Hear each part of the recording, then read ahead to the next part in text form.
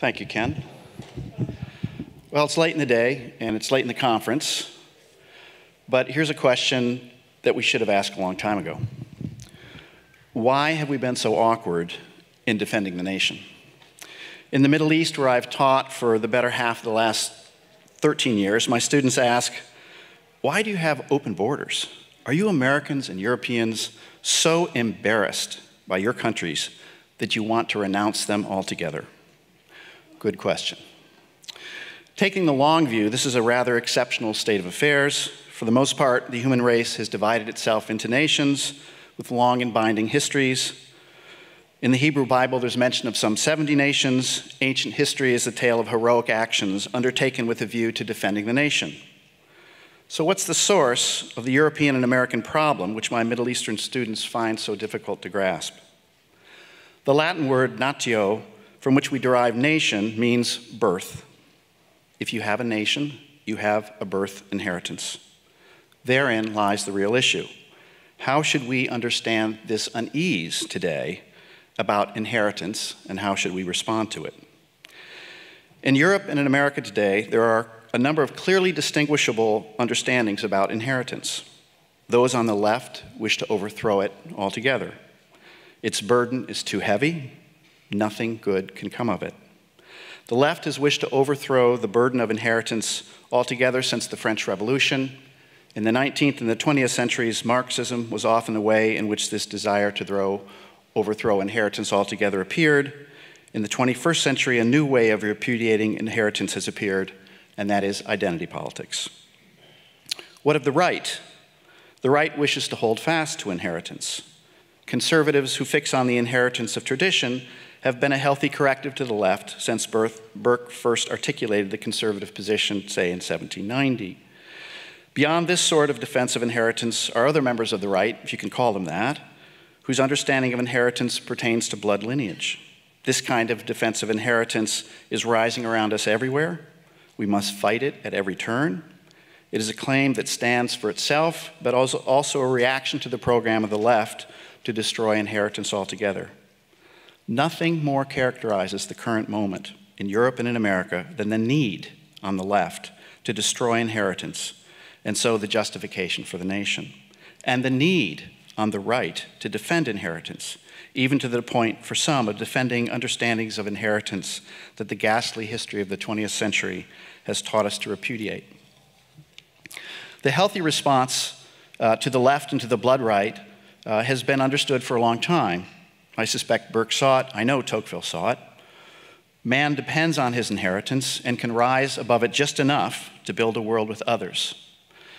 With border and immigration issues on our mind these days, it's time we soberly acknowledge the constraint that inheritance imposes, yet also not lose hope. A vast collection of different peoples with different inheritances cannot move from their home to another home without confusion and adjustment, and in some measure of forgetting their national inheritance that each leaves behind, though in light of Luma Sim's remarks yesterday, I think this needs to be attenuated.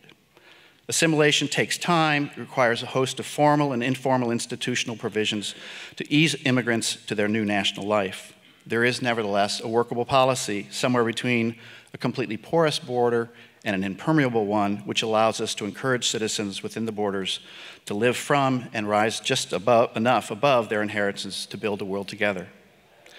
Now, all this you know, and under normal circumstances, this sort of understanding might prevail today, as it has in the past. But these are not normal circumstances. Europeans and Americans cannot think soberly about nations and their borders because they are haunted and embarrassed by their national inheritance. The reason for this is the rise of identity politics, by which I mean that politics is concerned singularly with identifying inherited guilt and innocence, stain and purity. And my thesis, which I will not develop right now, is that it emerged as a consequence of the collapse of the mainline churches in the 1960s and the 1970s. The categories of transgression and innocence did not disappear in America, even though the young people will claim that they're nuns. In point of fact, they don't need to go to church to find a theology of innocence and transgression. They need to go to identity politics, and that's as far as they need to go. All those who play by the rules of identity politics are concerned with one thing: covering over their transgressions by scapegoating another so that they can be counted among the innocents. If you are non-Western, you must scapegoat the West. If you are Western, you must hide your stain behind scapegoating aspects of that inheritance from which you yourself purportedly suffer: capitalism, dirty fossil fuels, heteronormativity, toxic masculinity, the presence of deplorables in your country, etc. We all need a cover that hides our transgressions, thus declares identity politics. In this kind of politics, no European or American dare defend their nation and its borders. That is because in identity politics, every European and every American is stained with the blood of their national inheritance. Identity politics offers you the gospel good news, however. Your path to redemption involves a renunciation of your national affiliation and the embrace of EU or some sort of world government. Then and only then will your sins be forgiven. There can be no redemption within the framework of the nations. That is the lesson identity politics teaches. That is why the monuments of the past are being torn down all around us. To defend them or the nation is to reject salvation itself. We must be clear why identity politics has overshadowed the reasonable, responsible position on nations and their borders. The West remains under the spell of Christian categories of transgression and innocence, even if its churches no longer play the part they once did of providing a compelling account of just where and how transgression play out in the world and in eternity. Pondering the future of the West in 1887, Nietzsche wrote, "It is the church and not its poison that offends us." By this, he meant that in his century and for the next several centuries, the West could neither quite renounce nor return to Christianity. The recent appearance of identity politics in America and in Europe, the politics, but not the theology, of transgression and innocence confirms Nietzsche's prophecy. The disequilibrium of Christianity since the Enlightenment, the inability to fully repudiate or fully embrace the religious inheritance of the West, has made it difficult for many Europeans and Americans to sleep well at night. Compounding this debilitation has been a twin development that could not have arisen to prominence at a more inopportune moment. On both sides of the Atlantic, citizens are haunted by the historical wounds their nations have authored. In America, the wound of slavery. In Europe, the wound of colonialism. At the very moment when these historical wounds highlighted the need to make all things new, to what healing power could European and American transgressors appeal?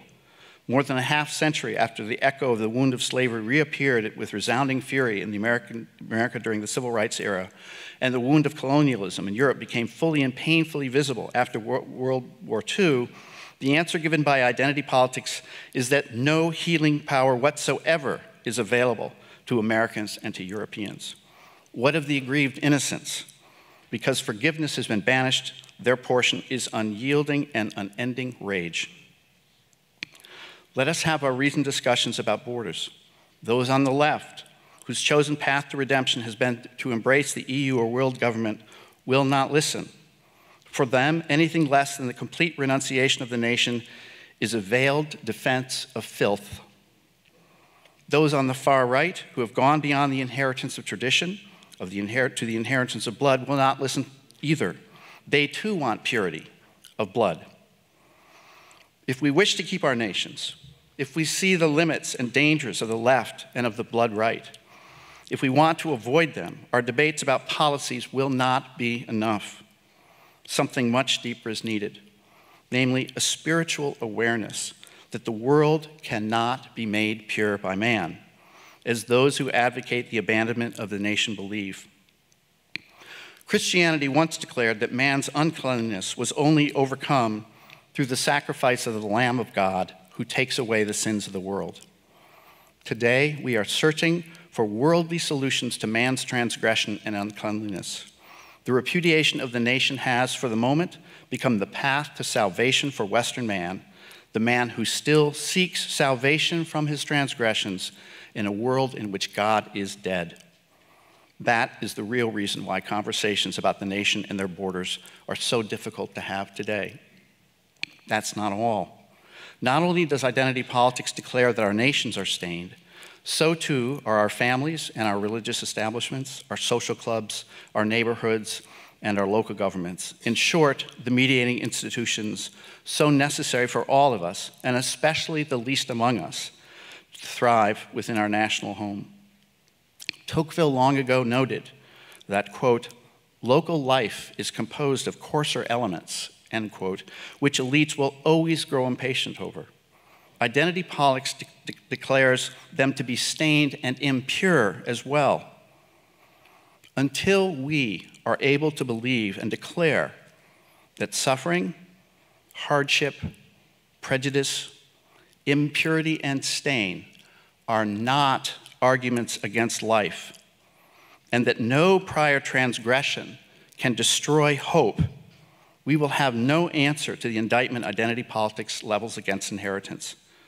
Therein lies the deepest problem conservatism faces today. I'm going to say it again.